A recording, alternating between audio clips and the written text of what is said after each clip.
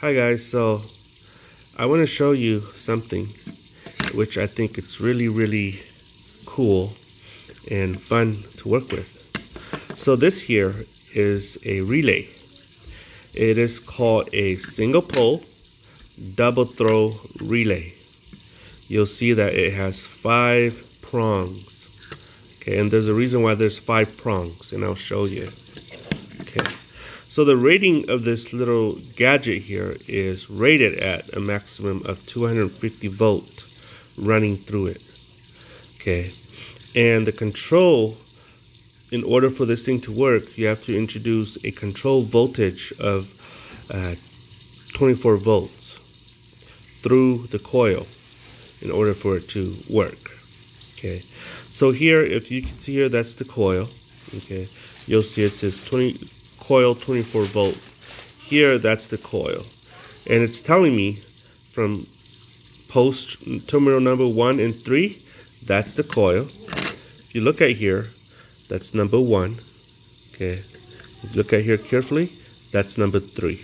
So between here and here, there's a coil that needs to be energized by 24 volts.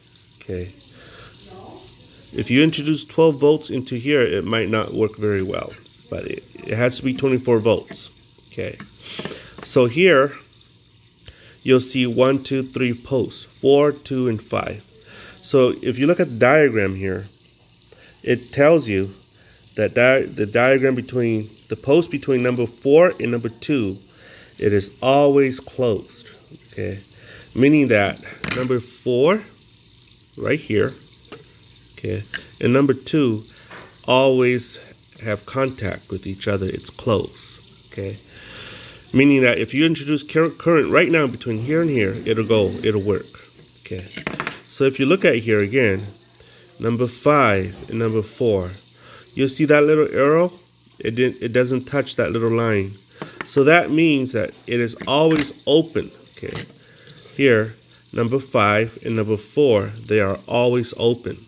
What that means is that if you put electricity between here and here, it won't work because it's always open. However, if you introduce 24 volts into these 2 terminals right here and energize the coil will then, okay, closes or opens up this post right here, this circuit here. It flips the switch from here, boop, over here. Okay, so now electricity can course to this post and wherever you design it to go.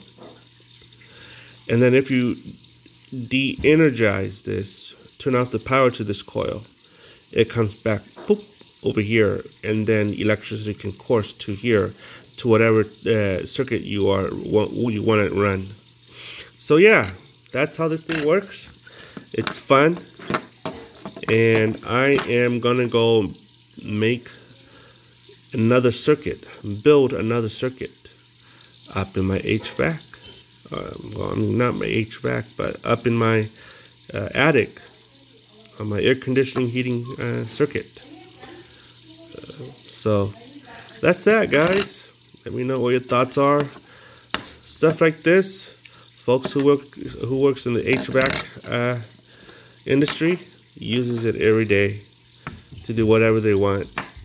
So that's that, guys. Let me know what your thoughts are.